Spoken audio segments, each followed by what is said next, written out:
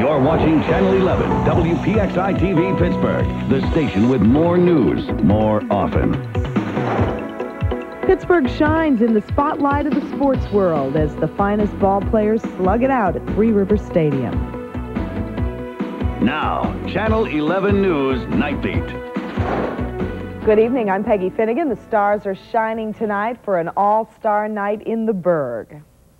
Oh, say, can you see my Rock star Meatloaf kicked off the game with a rousing rendition of the national anthem. Then it was balloons, fireworks, and baseball. Well, the city didn't miss the opportunity to shine for the rest of the nation. It was light-up night in the Golden Triangle, and overhead, special blimps made the picture perfect. Of course, the downtown Pittsburgh area not the only thing lit up. The roads were lit up, too, with traffic. The line of cars out of Three Rivers Stadium stretched for miles.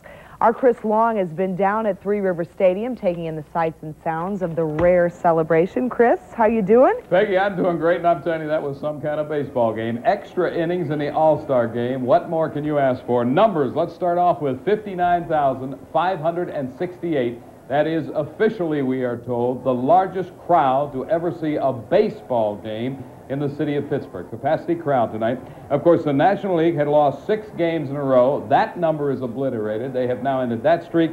And an amazing statistic, I thought, extra inning games in the history of the All-Star Game. Tonight was the 9th. The National League has won all 9 extra inning baseball games. How about that? The crowd is filing out, but it has been a wonderful, wonderful night. The game lasting a little over 3 hours, of course, and the final score 8-7. Not everyone, of course, fortunate enough, if you will, to get inside Three Rivers, but some folks did not let that stop them from taking part in the fun. And one of those on the outside looking in, but probably a very good seat out there, is our own Margaret Shortridge. Margaret, how did those folks without tickets get by? Well, Chris, most of us survived out here while you were inside enjoying yourself. Actually, I am one of hundreds of people who did not go inside Three Rivers tonight, but considered themselves to be here at the game. Some of those folks did it because they wanted to. Others did it because they couldn't get tickets. Me too. We're going to go for like $1,000, man. Front row. $1,000. You know what? Clark Bar is right in front. Well, I think if I wait long enough, that maybe fortune will smile on us, but that may be dubious.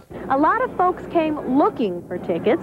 Some were able to get them, others were not. But then there was just a whole bunch of other people who came just to sort of hang out and absorb all the festivities and the fanfare surrounding the All-Star Game. Then there were others who came, but you know what? They had to work.